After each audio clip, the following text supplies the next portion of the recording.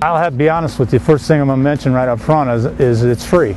I like this service when it's free because, you know, you can tie up a lot of money in different services, and from experience I found out that sometimes you can pay a lot of money and you may not be getting that much out of it.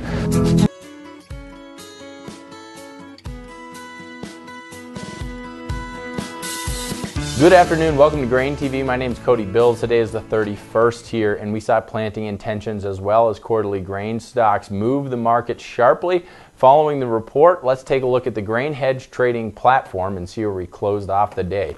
Corn futures trading down 18 1/4 cents with a very directional trade following the report. Soybeans ends up closing up only 5 cents here, but that really doesn't do justice to the kind of volatility that we saw in this contract following the report. We were trading higher, we were then trading lower, went through lows that we printed back here on the 18th before closing back in the positive here. We had a 30-cent range in the 2 minutes following the release of this report. So very volatile trade here for soybeans. And then of course Chicago wheat here down 17.5 cents here on the day, really erasing a lot of the gains that we saw during yesterday's trade.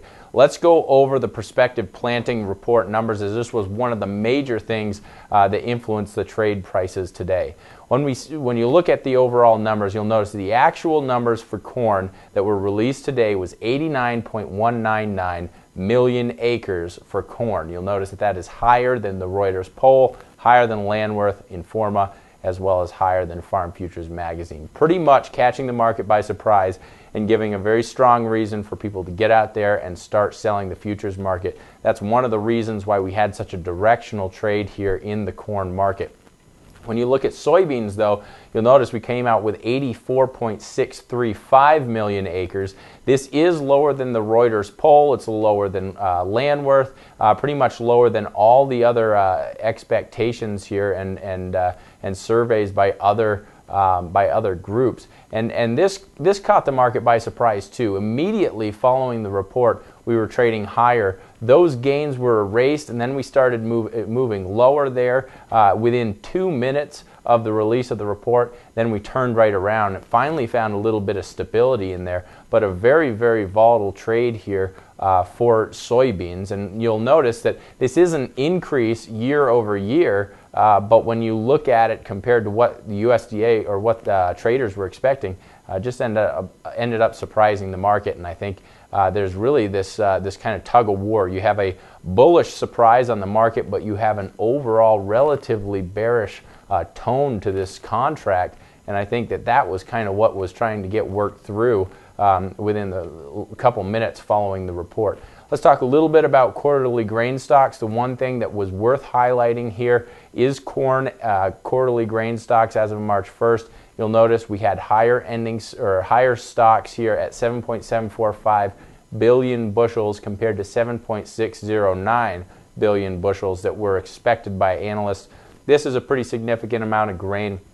What this means is that one of two things: either the USDA is understating the size of the crop last year, or feed and residual use is likely to be a little bit lower than what they're currently penciling into the balance sheet. So bottom line here is this is affecting old crop corn. When you get this kind of double whammy here with new crop acres higher than analysts were expecting, and you have higher grain stocks for old crop, what you get is a very directional trade. And let's take a look at the daily chart and see what sort of damage has been done.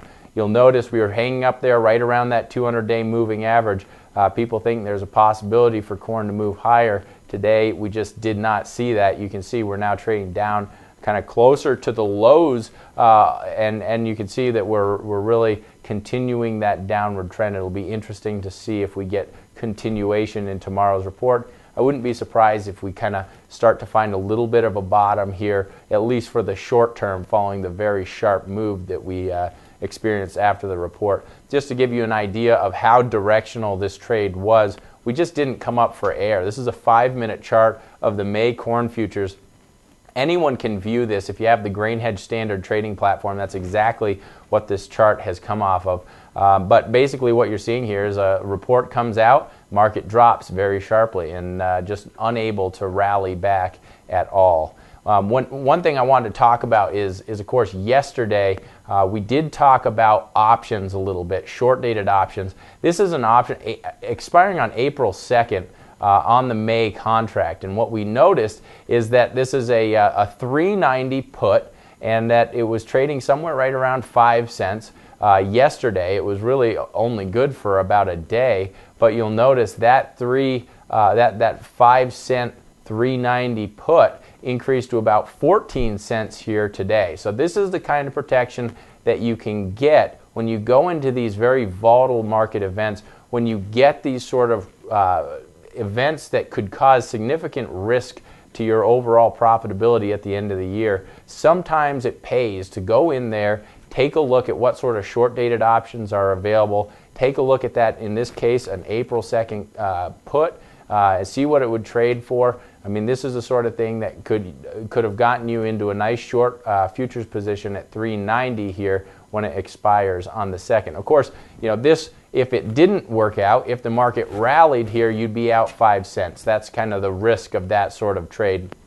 And of course, futures and options trading isn't appropriate for all people out there, and we can kind of talk about that. If you do have any interest in using the GrainHedge standard trading platform, we'll just identify whether or not these sort of tools are right for you. But I just wanted to show you, of course we highlighted this on last show, I just wanted to show you kind of what this means when you extrapolate that out one day past the report. Let's talk a little bit about soybeans. You'll notice here, soybeans, big range here today, big wicks on the end of this candle.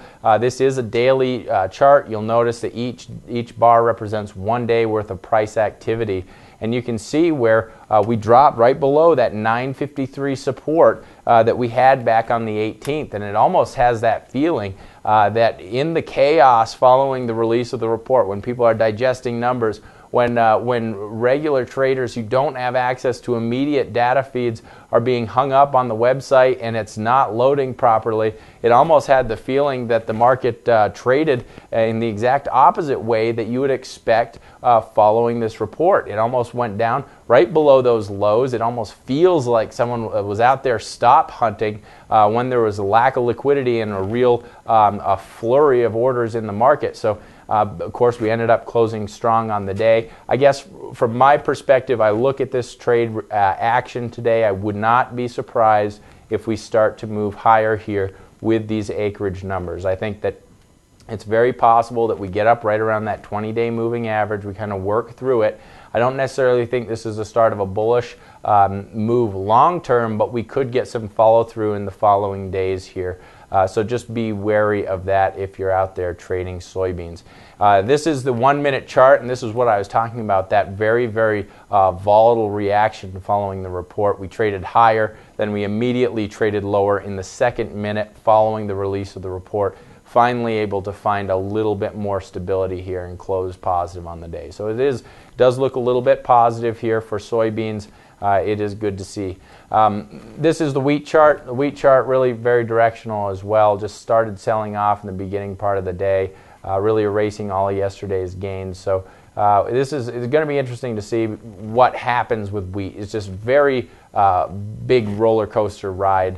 It almost has that feeling that we're kind of hammering out a base down around this level, but we'll have to see if there's continuation. Maybe we'll be able to find some support down around the 20 and 50-day moving averages that seem to be the lows that we've really been able to kind of hammer in since the beginning of February. Other than that, guys, that wraps up today's show. If you do want a GrainHedge standard demo to see what it's like to view these live markets as they trade, go to grainhedge.com. Go up in the top right-hand corner. There's a button that says 14-day free trial. Click on it. Put in your name and number. We'll be in touch with you. We'll provide you with the educational material you need so that you feel comfortable and get the most out of that demo. Thanks a lot for tuning in. And remember, there is substantial risk of loss in trading futures and options, and futures trading is not appropriate for all investors. So do consider that before you think about getting into futures and options. Thanks a lot for tuning in. We'll see you here on Wednesday.